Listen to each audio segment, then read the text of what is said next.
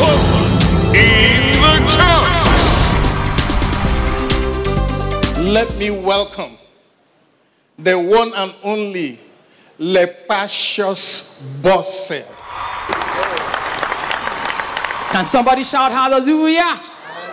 Can somebody shout hallelujah? Can we rise up on our feet? Can we rise up on our feet?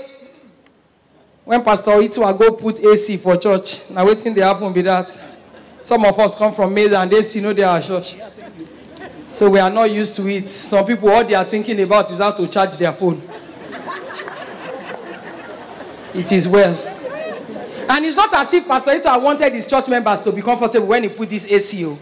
When sisters started coming to church in miniskirts, he counseled, they no here. He preached, they no here. He prayed, they no here. Now he put AC everywhere. So people are forced to wear long dress to church.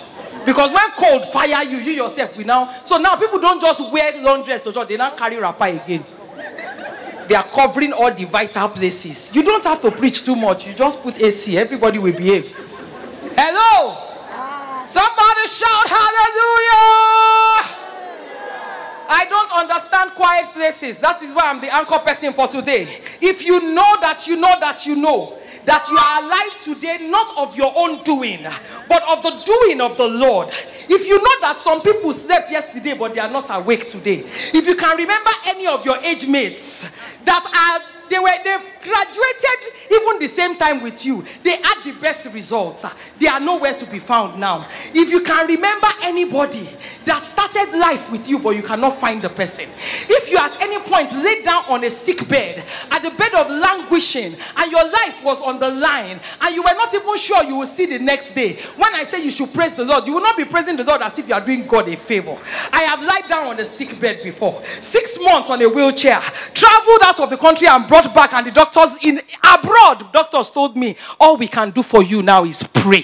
So I know the value of life. I am telling you, until you get to that point where your money is useless, you are lying down, they are attaching all the medical machine on your body, and they cannot even guarantee that you will wake up the next morning. I remember Dr. Duwell telling me, he said, Boss, you need this drip on your body, because once we remove this drip, you are disconnected from life. And every time they are looking for my vein, it takes at least 1 hour to find my vein. They find vein, they cannot find vein. Nurses stand by my bed and they pray, God, give us a vein. And today I'm alive. I'm standing. It's not of my own doing. I told God, lying down on the sick bed, I said, God, I don't want child anymore. I don't want husband anymore. I don't want house in Lekki anymore. I don't want to be a rich person anymore. I don't want to be the one that is the biggest celebrity in Nigeria anymore. I'm not competing in comedy industry anymore. I just want to be alive, because the Bible says only the living can praise the Lord. Somebody shout hallelujah!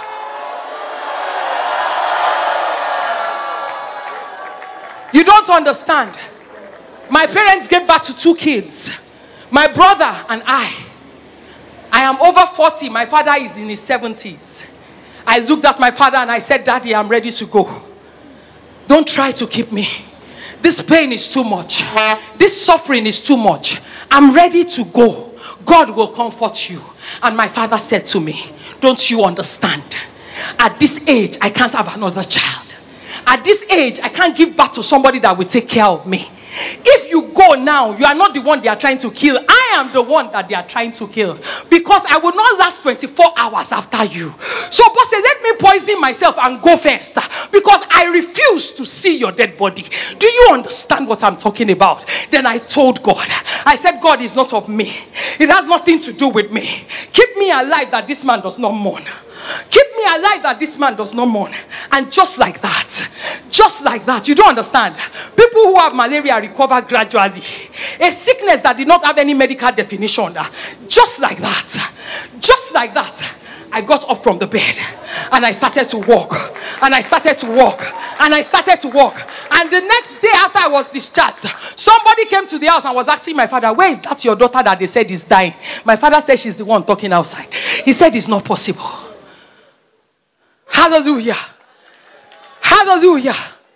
So you think you woke up on your own? You think you came came all the way from your house to this place on your own. Oh, you think Trinity House just sprang up from nowhere? It is of God. Grace is everything. If you are by any way sure that you are alive because of grace, you exist because of grace, lift those hands together. Lift those hands up in your own language. Just praise this God. Just praise this God. Don't praise him in one language that you don't understand. Don't speak phone right now. Don't speak grammar right now. Just praise this God. Praise him in the language that you understand. In the way that only you can praise him. Use words that are intimate between you and God for him. Use words that are intimate for him.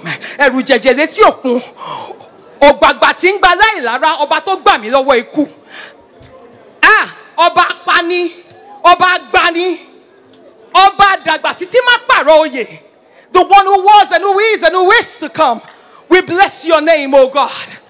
The one that can save, the one that can heal, the one that can deliver, we bless you. It's not of it that willeth, it's not of it that runneth. It's of God that shows mercy. We bless you. We bless you. We bless you. We bless you. We bless you. We bless you, oh God. We bless you, Lord. Hallelujah. Hallelujah. Hallelujah. Hallelujah. Can you put your hands together for Jesus? Put your hands together for Jesus. I'm a shouting person. One more time. Can you shout hallelujah? Now say with me, I am here to praise God. Heaven will hear my voice today. One more time. Put your hands together for Jesus. Hallelujah. You may be seated. You may be seated. There was a song we used to sing in those days. I'm an old school Christian. It says, God is good all the time. He put a song of praise in this heart of mine. God is good all the time. He's so good all the time. God is good. If you believe God is good, come on, wave your hands to Jesus. He is good all the time. That's why you are here. Growing up, 3 pastors went on this retreat. And it was on the lake. It was on the river. And as they were going, they finished their stock after the first week. So they said one of them should cross the river to go and bring food from the other side. And they can do what Jesus did. So they started praying. One of them now walked on the water to the other side and brought back food. A week later, food had finished again. They now said, Pastor John, it's your turn to go and bring food. Pastor John prayed and prayed and prayed. As he put his leg in the water, he crossed the water. This power is too much. After 2 weeks, food finished again. They now said, Brother Peter, it is your turn. Please, cross and go and bring food. Pastor Peter prayed. As soon as he put his leg in the water, he went down. Is it that I'm the one that is not anointed among the 3 of us? He came back again and prayed and prayed and prayed and prayed. He put his leg in the water again. He started to sink. God, don't forsake me at this point. Please, I must cross this river. As he put his leg the 3rd time, he sank again. Where he was crying and shouting out to God, the first pastor told the second pastor, Pastor John, please tell this man where the stone is. Let him not come and kill himself. Hello. True. But you know, that time when I was very, very big, and I decided that I was going to lose weight, it was not that I really wanted to lose weight on my own. No. It's not that I just looked and I decided that I want to lose weight. No, it was my condition. Yes. Because I prayed and prayed and prayed and prayed. RMD, marry. I still never marry. I pray. There's but Elliot born twins 2 times. I still never marry. I pray. Even Adams or Shiomo, they marry. I come and call myself to family meeting. Lepacious Bose. Before Wizkid will marry under your nose and you still be here. You need to lose this weight. Now, to lose the weight was a problem because every time I get to the gym, I know they see fat people for gym. The people I see in the gym are people like Pastor Itua's wife. They are thin. What are they doing in the gym? They are thin like this. You see them? Fat people know they're there. Only me go come be like Yogozuna. You will now see them on treadmill. No sweating, no stress. Me, treadmill, 3 minutes. In fact, the painful part is that the first treadmill I climbed, the thing could not even, they said my weight was too much. The thing didn't move. It was a very painful experience for me. And I don't know whether you people have ever heard me tell the story of when I entered into a bank. As soon as I entered into that cave of the bank, the thing said, this facility is for only one person. Is that not enough to lose weight? So treadmill now is not moving. I was now complaining that I don't want to go to gym again. My friend said, you have to go. But you know, they may advise you, don't go to gym, go to the swimming pool. I said, why? He said, because in the swimming pool, slim people don't go there. Because slim people sink, fat people float. I said, true? She said, yes, go and try it. Anywhere that I can intimidate slim people, I will go. So it took me like 4 months. I was looking for swimwear. I could not find my size. When I finally found my size, like 4 people helped me to wear it. Then I strolled to the swimming area. When I got to the swimming pool section, everybody inside the pool started to come out.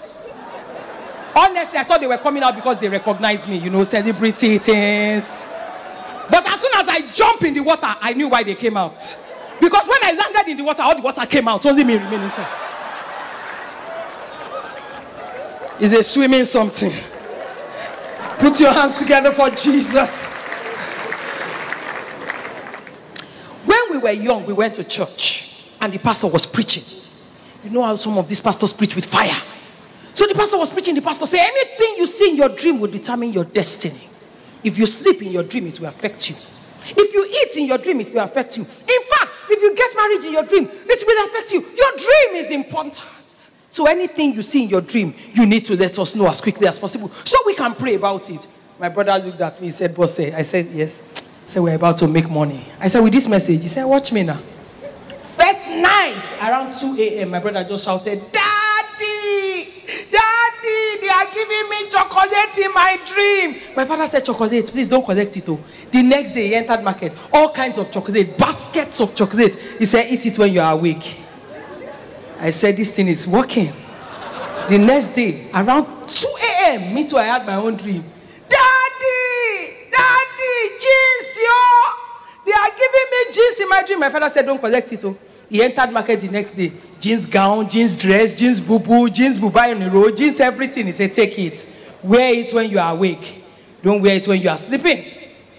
I said, correct. My brother and I looked at each other. We said, who is going to have a dream this night? We did not know my mother was observing us. Around 1:30, when we were still trying to decide our dream, we just heard my mother shout, Daddy, Daddy, oh, they are giving me this in my dream. Ha! This woman wants to spoil business. My father said, don't collect it. He entered the market the next day, bought bags of lace, voile lace, jacquard lace, sequence lace, all kinds of lace. My father said, wear this when you are awake. Don't wear it in your sleep. My brother said, this woman, she dreamt at 1:30. She thinks she's smart. We will show her, say, now we create this game. We are going to dream today at 12. Exactly 11:48 p.m. We heard my mother, she was still dozing on the chair in the sitting room. She just shouted, Daddy, gold, yo, gold. They are giving me gold in my dream. My father said, gold again. Don't collect it, oh. Don't collect it. He entered market the next day. Mecca gold, Dubai gold, white gold, yellow gold, sterling gold, costume gold. He chartered everything. He said, wear it when you are awake. Don't wear it when you are sleeping. My brother and I decided that, no, we must show this woman. We are going to have our dream now at 11 p.m. Nothing will stop it. In fact, we are going to have twin dream together. As we were plotting the dream like this, 10:30, my mother shouted, Daddy, Daddy, oh, my father said, what is it? They are giving me Range Rover in my dream. Range Rover, my father said, collect it. Now who is holding you? They come and be having mumu dream. That is how she spoiled that business. See, today we don't have business again.